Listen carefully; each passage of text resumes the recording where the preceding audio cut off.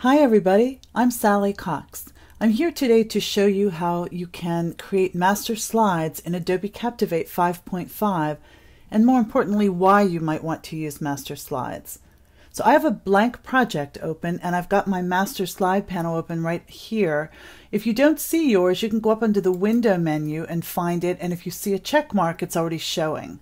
Now when I brought it up initially, it came up and was floating like this. So I grab the top of it and drag it down to my timeline and it automatically docks in there nicely with my timeline. Why would you want to use master slides? Well, I use them all the time and I'll give you some examples of why I use them. But first, let me explain what a master slide is. You can create a master slide which is like a master page in Adobe InDesign, or even something that you might use in Word. So a master has everything on it that you're going to repeat over and over again. So for example, if you're doing a large project, I've done a project for an HR department and they wanted something on healthcare. So they wanted sections on emergency room procedures and full-time benefits, part-time benefits, maternity leave, and so forth. There's a perfect example where you want to break it up into different sections and you want to have some kind of a slide that's introducing that new section. That's where a master slide can come in handy. So you can put elements on the master slide that will appear on every one of those subject slides, but you can then go in and vary it by adding a different image or adding text to make it look like it's all part of the same project but still have different content on it. So on my master slide, first I want to show you how you can change the color, the background color. So I'm in my master slide and I'm over here in the properties panel. If I uncheck project background, I'm then able to go into here into my stage and choose an existing swatch. These are some of the ones I've used in recent projects, or I can go in and build my own if I like, and I can even use the eyedropper to pick up a color in an image. So first let me show you that. I'm going to go into my library. I've already got the image in here that I want to use. If you're bringing an image in from scratch, you simply go under the Insert menu and choose Image. Now I'm bringing an image over. First let me go in here and put my project background back. And I'm going to go in here and pull this image in.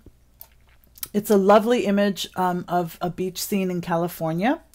And I'm going to go back to my properties, and because I have the image selected, the properties panel is context sensitive, meaning that right now I'm working on the image, as opposed to if I'm clicked on the slide, then I'm just working on the slide properties. So while I'm on the image, I can go down here to the bottom to the transform section. This is the way I resize images. This is a very large image that I brought in.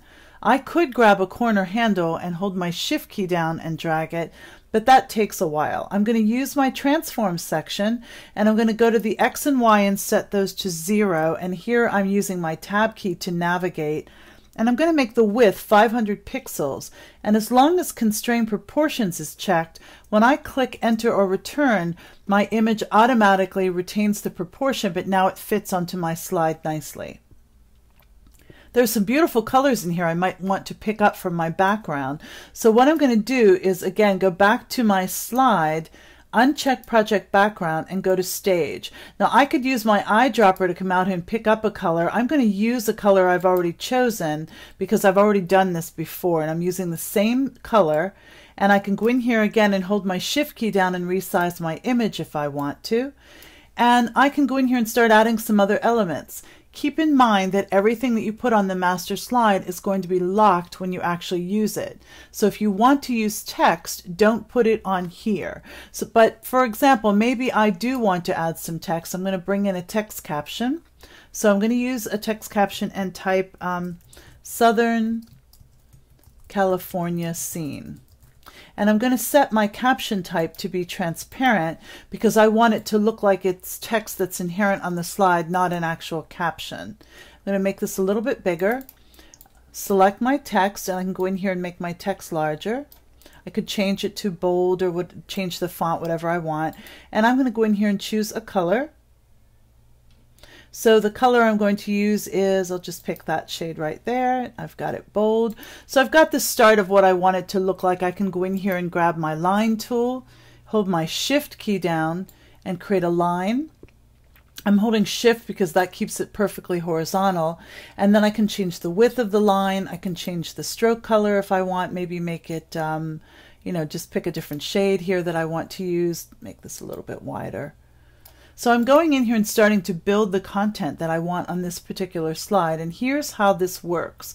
When I go back here to my, let's say I want to add a new slide. So I'm going to right click in my film strip and go to Slides, New Slide.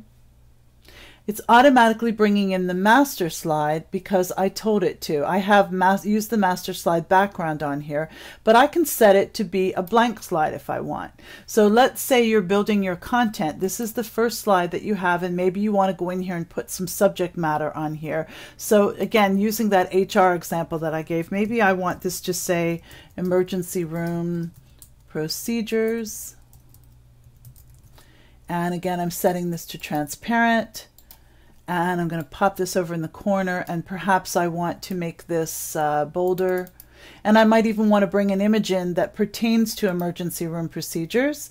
Make this a little bit larger, maybe even make it italic, something like that, just so that it looks a little bit different than the original master slide did. And then I'm going to go in and to my next slide. Maybe this is where my content starts. And then I have a few slides where I'm talking about emergency room procedures. And then when I'm ready to bring in another blank slide and apply my master to it, I just simply go over here into my properties and choose that master slide. So maybe here I want to repeat the same text, the same look and feel. I'm going to copy this and then paste it on this other slide and then change something here. So maybe this will be part-time employment.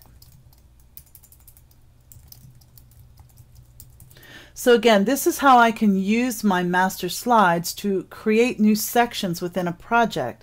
It's a really great idea. It allows you to do some beautiful design work and then just keep repeating it, not have to copy and paste everything. And you have total control over where you apply those master slides. You can have multiple master slides, and you can even pull them out and bring them into another project if you like. That's how you can create master slides within Adobe Captivate 5.5.